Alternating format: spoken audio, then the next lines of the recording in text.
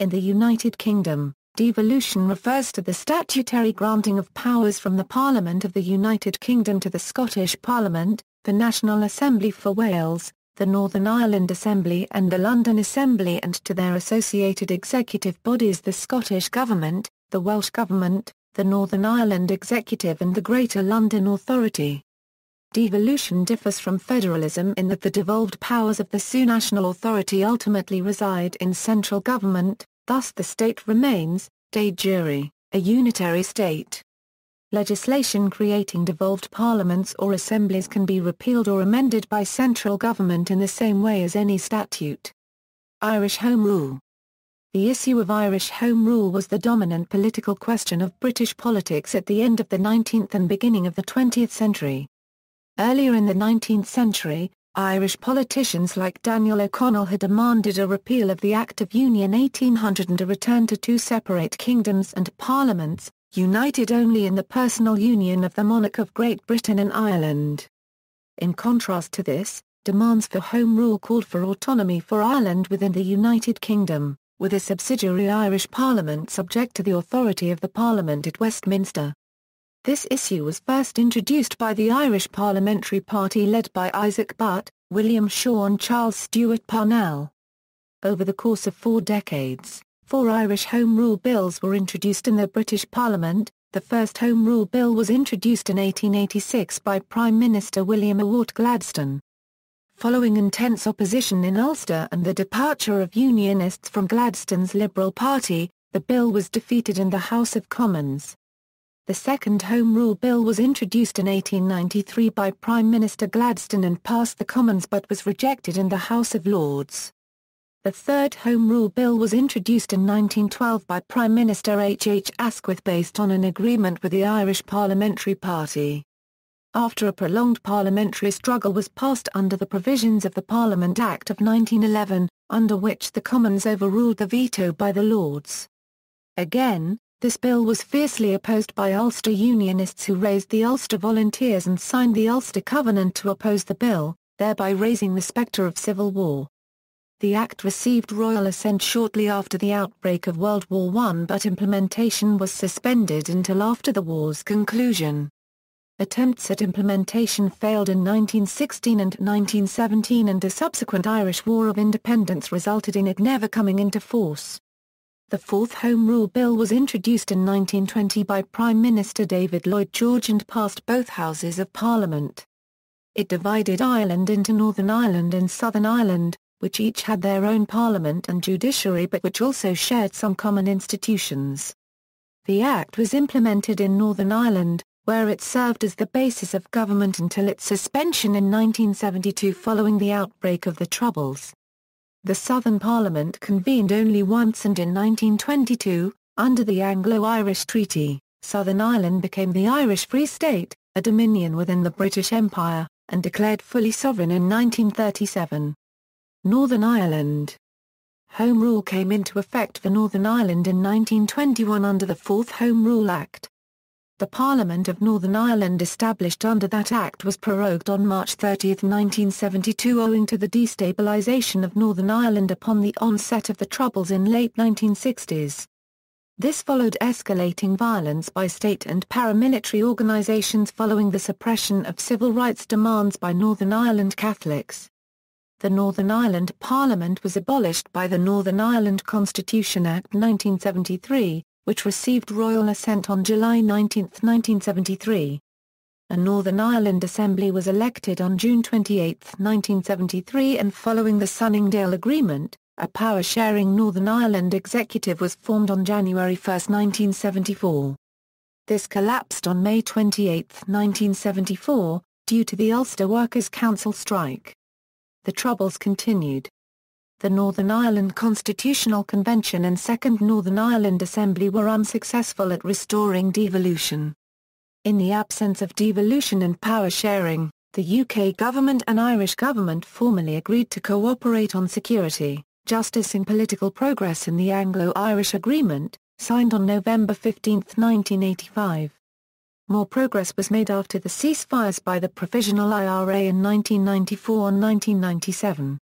The 1998 Belfast Agreement, resulted in the creation of a new Northern Ireland Assembly, intended to bring together the two communities to govern Northern Ireland. Additionally, renewed devolution in Northern Ireland was conditional on cooperation between the newly established Northern Ireland Executive and the Government of Ireland through a new All-Ireland body, the North-South Ministerial Council. A British-Irish Council covering the whole British Isles and a British-Irish Intergovernmental Conference were also established. From October 15, 2002, the Northern Ireland Assembly was suspended due to a breakdown in the Northern Ireland peace process but, on October 13, 2006, the British and Irish governments announced the St Andrews Agreement, a roadmap to restore devolution to Northern Ireland. On March 26, 2007, Democratic Unionist Party leader Ian Paisley met Sinn Féin copywriting leader Gerry Adams for the first time and together announced that a devolved government would be returning to Northern Ireland. The executive was restored on May 8, 2007. Several policing and justice powers were transferred to the Assembly on April 12, 2010. The 2007-2011 Assembly was dissolved on March 24, 2011 in preparation for an election to be held on Thursday 5 May 2011, this being the first Assembly since the Good Friday Agreement to complete a full term. The Fourth Assembly convened on May 12, 2011. Scotland. Ever since the Parliament of Scotland adjourned in 1707 as a result of the Acts of Union, individuals and organisations have advocated the return of a Scottish Parliament. The drive for Home Rule first took concrete shape in the 19th century, as demands for it in Ireland were met with similar demands in Scotland. The National Association for the Vindication of Scottish Rights was established in 1853, a body close to the Tories and motivated by a desire to secure more focus on Scottish problems in response to what they felt was undue attention being focused on Ireland by the then Liberal government. In 1871, William Ewart Gladstone stated at a meeting held in Aberdeen that if Ireland was to be granted Home Rule, then the same should apply to Scotland. A Scottish Home Rule Bill was presented to the Westminster Parliament in 1913 but the legislative process was interrupted by the First World War. The demands for political change in the way in which Scotland was run changed dramatically in the 1920s when Scottish nationalists started to form various organisations.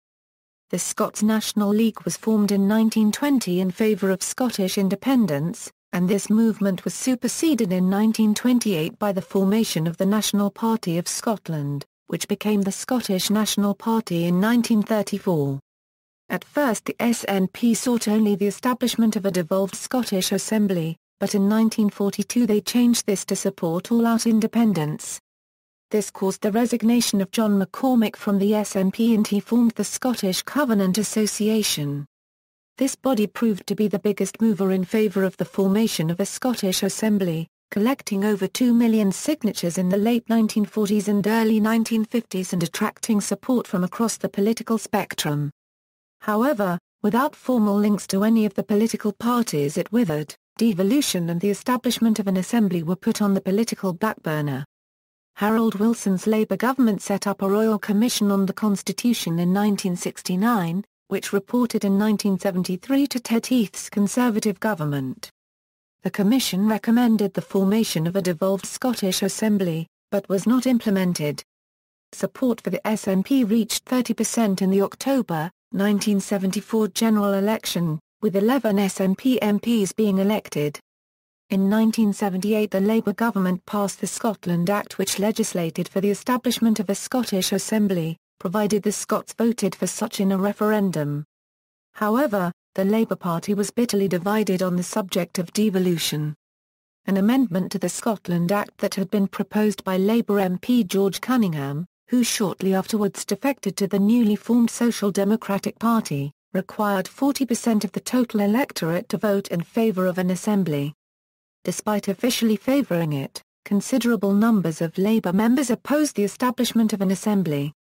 This division contributed to only a narrow yes majority being obtained, and the failure to reach Cunningham's 40% threshold. History took an ironic twist when the Labour government led by James Callaghan lost an SNP-inspired vote of no confidence on the issue. This ushered in 18 years of Conservative government under Margaret Thatcher and then John Major, who both strongly resisted any proposal for devolution for either Scotland or Wales. The 1979 general election also saw a collapse in the SNP's vote, returning only 2 MPs. In response to Conservative dominance, in 1989 the Scottish Constitutional Convention was formed encompassing the Labour Party, Liberal Democrats and the Scottish Green Party, local authorities, and sections of Civic Scotland like Scottish Trades Union Congress, the Small Business Federation and Church of Scotland and the other major churches in Scotland. Its purpose was to devise a scheme for the formation of a devolution settlement for Scotland. The SNP decided to withdraw as they felt that independence would not be a constitutional option countenanced by the convention. The convention produced its final report in 1995. In May 1997, the Labour government of Tony Blair was elected with a promise of creating devolved institutions in Scotland. In late 1997, a referendum was held which resulted in a yes vote. The newly created Scottish Parliament had powers to make primary legislation in certain devolved areas of policy, in addition to some limited tax-varying powers. Other policy areas remained reserved for the UK government and Parliament. Devolution for Scotland was justified on the basis that it would make government more responsive to the wishes of the people of Scotland. It was argued that the population of Scotland felt detached from the Westminster government. However, devolution for Scotland has brought to the fore the West Lothian question, which is a complaint that devolution for Scotland and Wales without devolution for England, has created a situation where MPs in the British Parliament, including Welsh and Scottish MPs, can vote on matters affecting England alone, but on those same matters Scotland, Wales and Northern Ireland can make their own decisions. A referendum on Scottish independence was held on September 18, 2014, with the referendum being defeated 44.7% to 55.3%.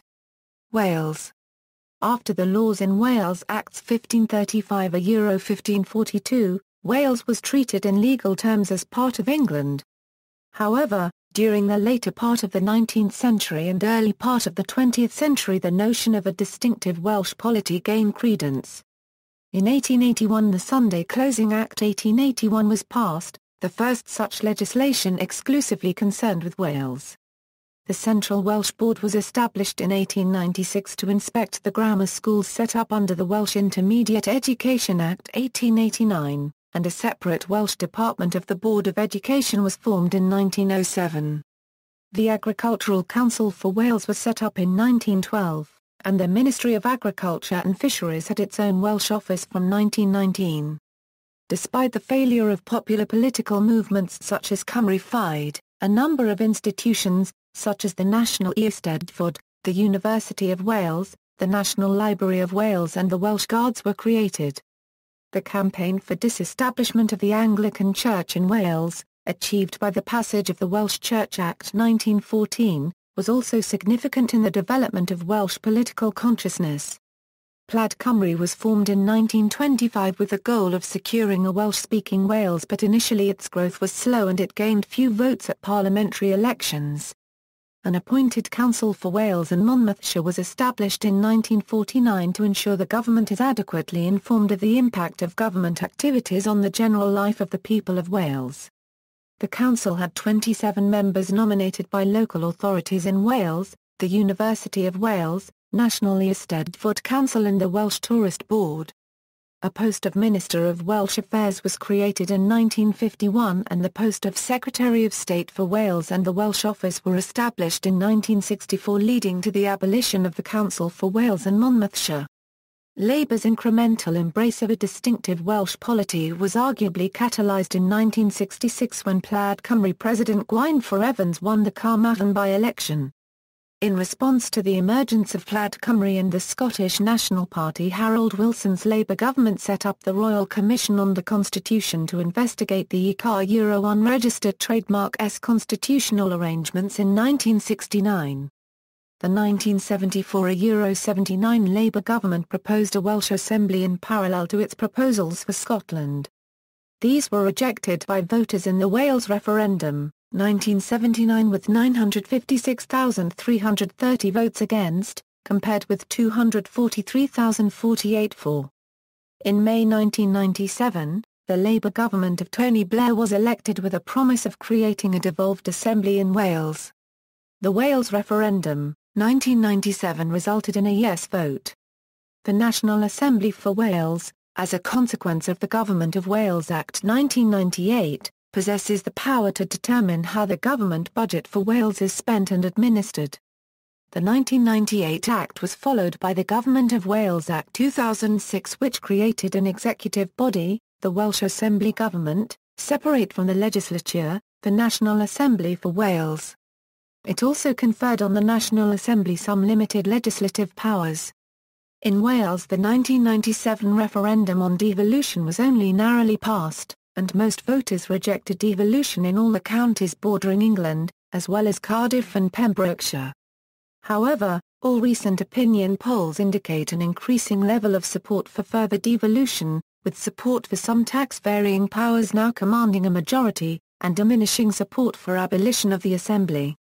The March 2011 referendum in Wales saw a majority of 21 local authority constituencies to one voting in favour of more legislative powers being transferred from the UK Parliament in Westminster to the Welsh Assembly. The turnout was 35.4% with 517,132 votes in favour and 297,380 against increased legislative power. A commission on devolution in Wales was set up in October 2011 to consider further devolution of powers from London. The commission issued a report on the devolution of fiscal powers in November 2012 and a report on the devolution of legislative powers in March 2014. The fiscal recommendations formed the basis of the Wales Act 2014. England. England is the only country of the United Kingdom to not have a devolved parliament or assembly, and English affairs are decided by the Westminster Parliament. Devolution for England was proposed in 1912 by the Member of Parliament for Dundee, Winston Churchill, as part of the debate on Home Rule for Ireland. In a speech in Dundee on September 12, Churchill proposed that the Government of England should be divided up among regional parliaments, with power devolved to areas such as Lancashire, Yorkshire, the Midlands and London as part of a federal system of government. The division of England into provinces or regions was explored by several post-Second World War royal commissions. The Redcliffe-Maud Report of 1969 proposed devolving power from central government to 8 provinces in England. In 1973, the Royal Commission on the Constitution proposed the creation of 8 English-appointed regional assemblies with an advisory role. Although the report stopped short of recommending legislative devolution to England, a minority of signatories wrote a memorandum of dissent which put forward proposals for devolving power to elected assemblies for Scotland, Wales and 5 regional assemblies in England. In April 1994, the government of John Major created a set of 10 government office regions for England to coordinate central government departments at a provincial level. English regional development agencies were set up in 1998 under the government of Tony Blair to foster economic growth around England. These agencies were supported by a set of 8 newly created regional assemblies, or chambers. These bodies were not directly elected, but members were appointed by local government and local interest groups. English regional assemblies were abolished between 2008 and 2010, but proposals to replace them were put forward. Following devolution of power to Scotland, Wales and Northern Ireland in 1998, the government proposed similar decentralisation of power across England. Following a referendum in 1998, a directly elected administrative body was created for Greater London, the Greater London Authority. Proposals to devolve political power to fully elected bodies, English regional assemblies, was put to public vote in the Northern England devolution referendums, 2004. Originally 3 referendums were planned, but following a decisive rejection of the plans by voters in North East England, further referendums were abandoned. Although moves towards English regional devolution were called off, the regions of England continued to be used in certain governmental administrative functions. There have been proposals for the establishment of a single devolved English Parliament to govern the affairs of England as a whole.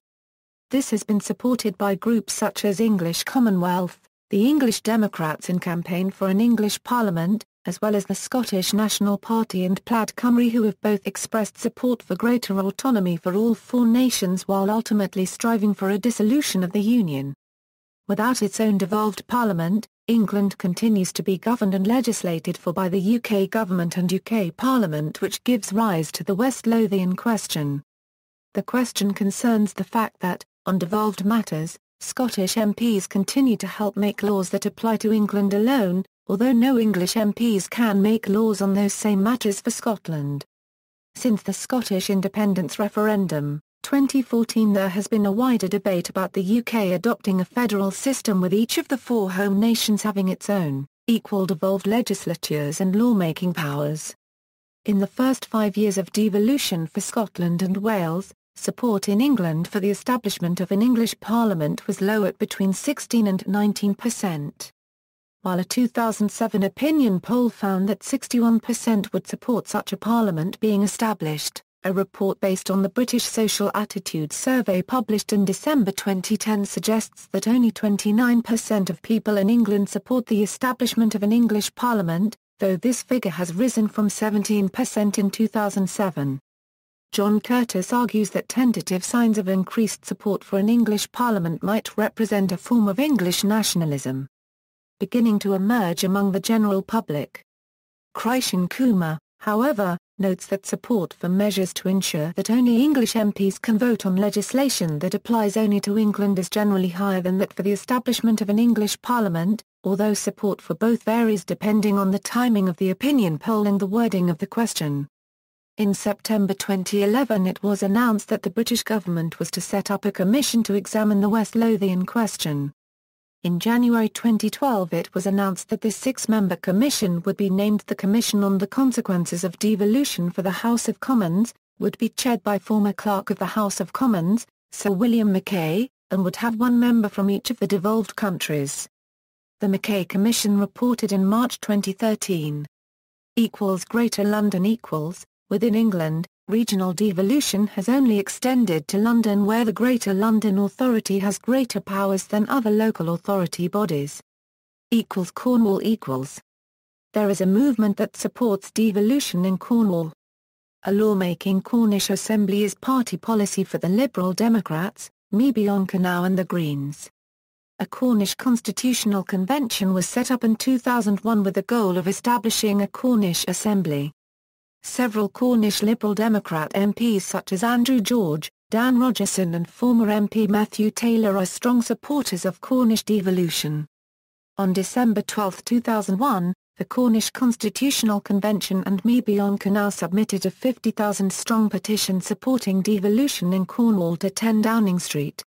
This was over 10% of the Cornish electorate, the figure that the government had stated was the criteria for calling a referendum on the issue. In December 2007, Cornwall Council leader David Whalley stated that there is something inevitable about the journey to a Cornish Assembly.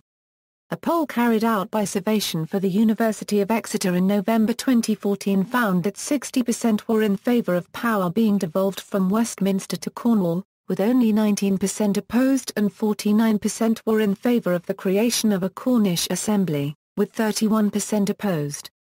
In January 2015, Labour's Shadow Chancellor promised the delivery of a Cornish Assembly in the next Parliament if Labour are elected.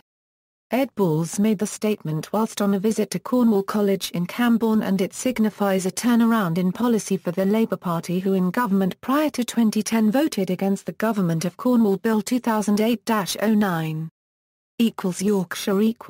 Yorkshire Devolution Movement is an all-party and no-party campaign group, and Yorkshire First is a political party.